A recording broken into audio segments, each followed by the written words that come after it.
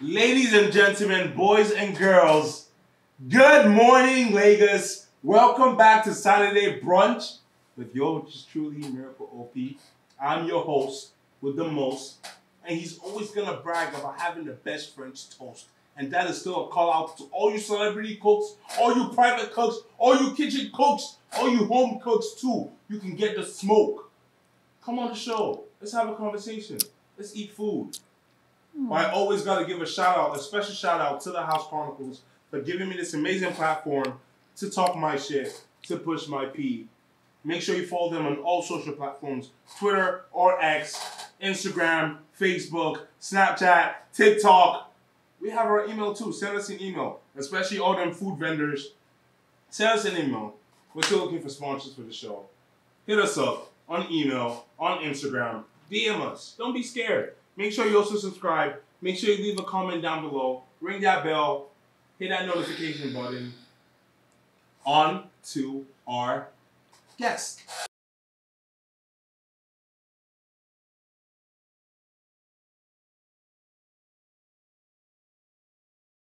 For today, we have family. We have blood. We have slime. We may even have twin, like the kids say today. Twin. Nobody knows me like you. This is where you stop. Nobody can know me quite like. It's my show. Yeah. Yeah, even family gets that treatment. It's my show.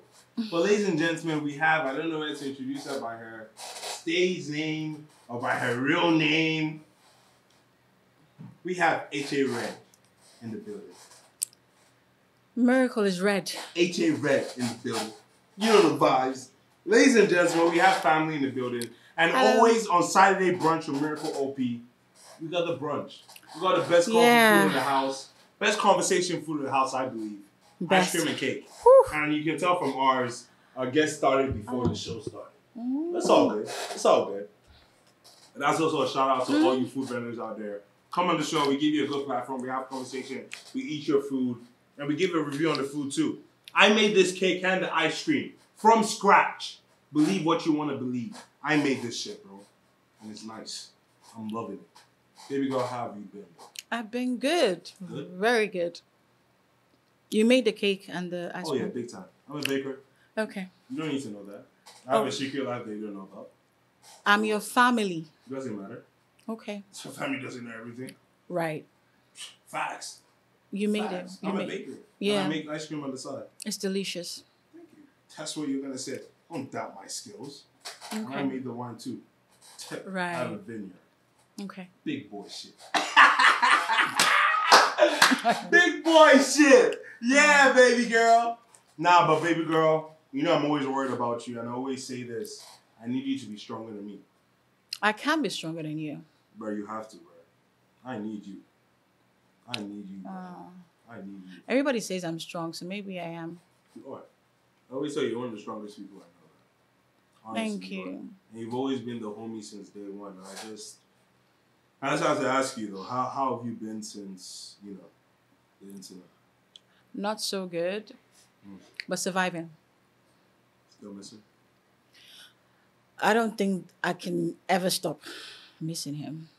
Yeah. I miss him, bro. I still remember like every Sunday, bro. Me and him just chilling, just vibing on conversation. We still haven't even shared that beer. We never even shared that beer. Yeah, he was always saying that to you. We never shared that beer together. I still remember that. And it was really like losing a best friend. Yeah, remember when he always when you were sick, the poisoning thing. It would always call you every day. And my brother, I still hold a rosary very close to me. I have one in my car, and it's just he's somebody that will always be missed. Somebody that will always be missed. Yeah. How's your day today been though since then though? My day every day has been quiet. I'm already an introvert, so I think it just grew worse after he passed. I became a chronic introvert. What do you mean by chronic introvert? Like an introvert. Always in the house? Always. 24/7? 24/7. You can't find me outside. Even if I came out, it would just be like for 5, 10 minutes, The and I'm content going back. stopped too as well. Yeah, I stopped. I just couldn't. It You're wasn't. starving your fans. I remember when he died, I was posting a lot, like, because I felt like that would make me just forget, Okay. until like it hit me. And then when he did, I crashed.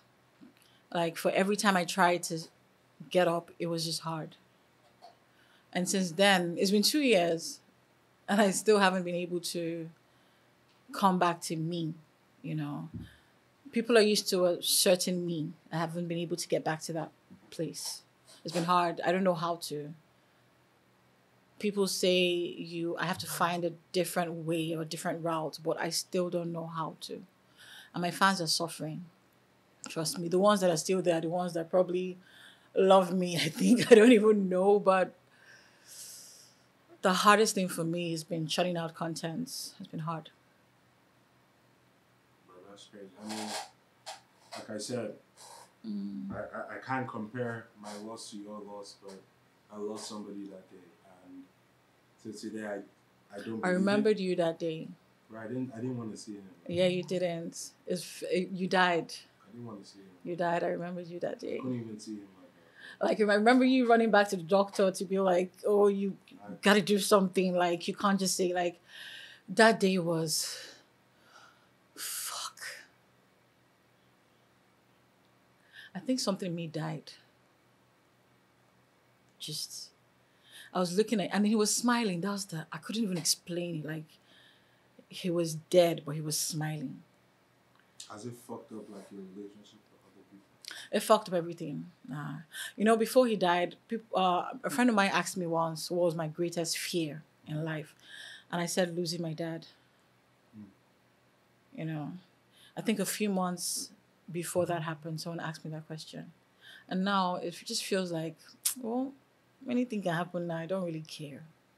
Like, there's nothing that can happen right now that would move me. Like, that was the biggest, like, the most... See, I feel like I'm dead, Tiff. I feel like I'm just hanging in there. I don't want to be using that type of language. No, but, like, trust me, I cry every day. Like, I'm not even exaggerating it. I cry once a day. Like, I must cry once a day. Like, I don't know how people that lose their loved ones, I don't know how they survive it. But I haven't been able to survive. If I watch a movie that someone dies, I cry like it's my dad dying in that movie. If I watch a movie that some girl or some guy is disrespecting their dad, I just want to strangle them because I'm like, your dad is looking at you like, he's there, he's looking at you. How are you disrespecting him? How are you not loving him? How are you not just enjoying that moment? Like, I know it's just a movie, but I just feel like strangling the person. I can't stand, if you're my friend and you're disrespecting your dad, I can slap you on the spot. Like, I don't even care who you are. But you may not know the relationship. I don't fucking care. That's, like, he's there. I don't care. Like, when people say their dad doesn't mean shit to them, I'm like, I want to kill you. So what if the dad was abusive? I don't care. If the dad was abusive? I'm sorry. I'm sorry. No, Maybe it's my mindset. Like I said, If the dad was abusive? I'm sorry. Like I said, I'm sorry. Maybe it's just I feel like me. relationships. I see. Your relationship was that. Yeah. So maybe that's why I can't be in the best position to judge that. But I honestly don't care.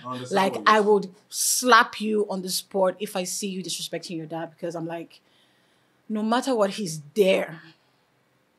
Like, no matter how abusive he is or how badly behaved he is, you will miss him if he's gone. And that's facts. You will miss him if they call you today and tell you that your dad is dead.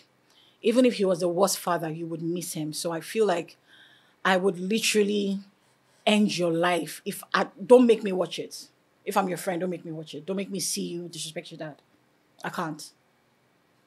There's no excuse for it. For me, personally, there's no excuse for it. Speaking of friends, how's like since your dad died, how's your friend circle been? I think I just have one surviving friend left, because I haven't been the best of friends. The friend I know? No. Not that friend? I lost that one already. Yeah. You know I could have hit that. What? No, not that one. You joking? That's my ride or die. You would have hit who? The one that we talking about, Karen? Yeah. I could have. No. If it's that. I could have. Boy. You wouldn't even have smelt it. We're flirts. You need to know who you're talking to. See. You need to know who you're talking to. We have first class in flirting. But you won't even smell it. I know my girl. I'm a different type of girl. I know my girl. I'm not like these niggas you say. I know my girl. You will not smell it. She will flirt with you so bad, you would think. I'm not like these other niggas. She will flirt with you so bad. Pay for what? Is she? What are you paying for? I wouldn't even go on a date. If she even let you, you will feel miserable because you feel used, very used. You will look and sound like a girl. Okay, let's rest it then. I chose not to. I chose not to. Boy. I had it in my hands. Boy. I chose not to. Boy. I want you to know that. Okay. I chose not to. Let me just let you. See, that's the thing. Let me let your ego roll. Let me just let you have this one. There's no need to argue. High standard men. We don't need to. We're flawless. We age like no words. I'm not gonna have this argument. I'm not gonna have this argument. Smooth like whiskey, rough like a Cuban cigar. As flawless as a boy, you're a child. We're Olympians. We Olympians, baby. Okay. Michael Phelps in that pussy. Let me let you win this one because Michael Phelps in that pussy. Yeah. Okay. If you think so. Yeah, but speaking on that, how's your love life though? Dry, very, very dry. You know, it's funny. People think that maybe because of how I am, my love life is just smooth. Very dry. You think you divorced with my divorce? No. Why? I don't know, because it was very, very public. And you haven't even talked. No, that happened. My divorce happened way before, or my separation rather happened way before it went public. By the books, no. So technically, you all are still married. Technically.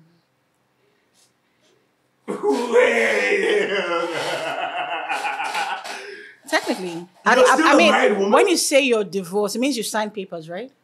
Yeah, of course. Okay, I haven't signed anything. I believe the judge is like, you're divorced. Yeah, you signed papers. Single, yeah. I haven't. I don't even know what a divorce paper looks like. I haven't seen one before. So I don't think I've... Are you still a married woman? But they say after 3 years of separation, you're as good as divorced, right? I do not know. Do you know the law? Producer, do you know the law of the state of Vegas? When it comes to... Please don't Google that. You're still a married woman? I did not sign any paper. That's all I'm saying. That is all I'm saying. I didn't sign any paper. So if divorce is by signing papers, then I'm not divorced. So you're still married? Or you're separated? Which one? Separated.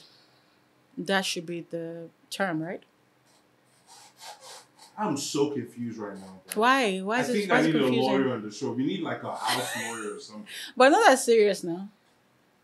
It's been what, 5-6 years? I mean, but that means that you can't marry another person unless you get divorced. Well, the other party is very married right now, isn't he? So I think I should marry if I want to.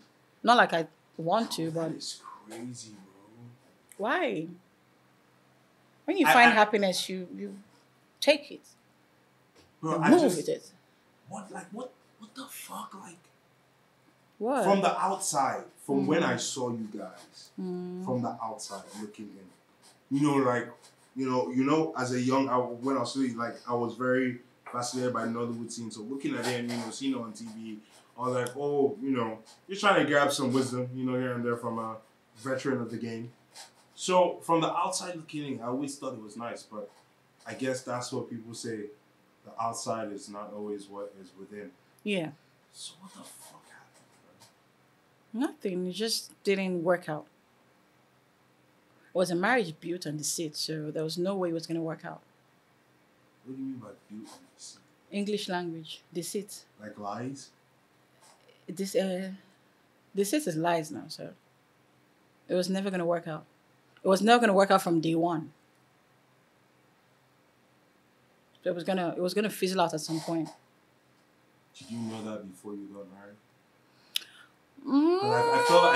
I feel like as human beings sometimes because of love, we tend to ignore. No. You know that in Nigeria, I wouldn't say in Africa because I've not been to other parts of Africa. In Nigeria, it's like for the Nigerian woman to find a man and get married to him is it's golden. It's something that when you do it, everybody applauds you for it. So the typical Nigerian woman would ignore the red flags because they solely want to get married, because they want to get married. They would see the red flags, know that this is not even what they can contain or what they can live with. But because they know that being married is some sort of, should I say trophy? Or you're winning. I don't even know the word to use. It's kind of like it's what's the word? It's something you must have to do. Yeah. As a passage of a woman. Yeah. So they ignore all the red flags. In their heads, he would change. In their heads, I would change him. So you knew the red flags before you got married. Yeah, I saw them. It was there. It was clear. It was crystal. I remember calling a week before my traditional marriage, and I'm like, cause me, I'm the black sheep. Oh. So you know when they're like, I'm like, see, guy, I can take anything, or I can do this thing with you, but I need you to assure me that we can do this. Like, I need you to assure me that I'm okay, I'm safe, you know. And he's like, nah, gee, it's good, we can do this, and we entered now. And then, you know, when they've done or they've, white people, when you want to get married, 2 days to the wedding, so you can decide, I'm not going to, was called off, I'm done. Everybody says I'm done. Even when you're about to say I do. You can say I'm done. But Nigerian wedding, when the father has brought this, for mother has brought, everybody's aware. What are you saying you're not doing for? You felt that? I felt like right from the proposal, I knew that we weren't ready. I knew that it wasn't. I remember him kneeling down and me just staring at him. And see, I'm going to advise every Nigerian girl, every Nigerian man, if you want to propose to your wife, do it behind closed doors so you can get the real answer. Did it in public. Did it in public, and you know everybody's saying, say yes, say yes, say yes. And you don't want to embarrass him. Wait. How? Please. It's just typical Nigerian movie. No, go through. No, let's do Nigerian movie. You know how they say the guy goes on one knee and then everybody's saying, say yes, say yes, say yes. And then if you say no, that was even the red flag for me. None of my family members were there. That I didn't like. Random ass people. It was just his people. That I didn't like from when that happened. But there was nothing I could do about it. It already happened. And then I remember leaving him. His family, not even your friends were there. His family was his friends, basically. Were your friends there? No. My friends, nobody was there. It was on my birthday. We did a party. Everybody had gone home. I'd gone back to my hotel because I stayed in the hotel. No, they were in my birthday, but nobody knew. Like, you know, it would just have been ideal for him to have told everybody, oh, I'm proposing to this girl, hang around. But I think he didn't tell them. So everybody went home. I didn't know I was getting proposed to. So everybody went home. I came back to my hotel. I was trying to change, and his friend then was trying to get me not to change. Oh, just calm down. Why are you changing now? And I'm like, I'm tired. Let me change now. I said, no, just calm down. Your boyfriend is in the what's it called, lounge. He's with his friends. Let's just all drink before we. I said, I'm tired. Can't I just go down in Jalabia? And she's like, nah, just calm down. You're looking nice now. Like dress up. I was already dressed up. Yeah, okay, but I wanted to change because I was done with the party. So I just reluctantly go downstairs with her to the lounge, and I open the thing, and then some man is kneeling down, and there are cameras in my face, and he's mumbling some words I never even heard because I'm shocked, like, what's going on? Like, I always imagined, you know how before you get married, you imagine, oh, the guy will go down on one knee, like, And then you just be there, you say yes. I'm looking at him like, that shit is real life, man. This is real life. Dude, are you ready? Are you sure you? And I'm asking myself, telling myself, nah, you don't want It this. was on a budget. Nah. It was on a budget. No, I'm like, I knew deep down, and God sees my heart. Wait. I If wasn't you was ready. in private, you would have said no? I would have said no. I honestly promise you would have said no. So if he did it, let's say I would have said no. Like, I would have said no, like, I can't marry you. My no would have been like, we're not ready. If he did it in the hotel room, you were like, no. We're not ready. Because we were not ready. So why didn't you just tell him that after you said yes, probably? Because I already said no. I already said yes. He was already very emotional. Oh, I'm so happy you said yes. Oh, I know the ring is not your size. I'll get you a better ring. Am I supposed to be saying, oh, my answer is supposed to have been no? So are you saying you stayed with him because of emotional blackmail? No, I loved him. That's not the... But I just knew that we were not ready for that stage. So it wasn't a no, like, I can't marry you. It was a no, like, we're not there yet.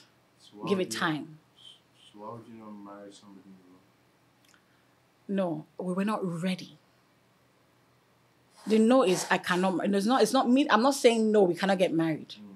Is we're not ready to be there. So what if you told him, like, after you publicly were like, let's just be engaged? Have you ever loved someone before? Yeah.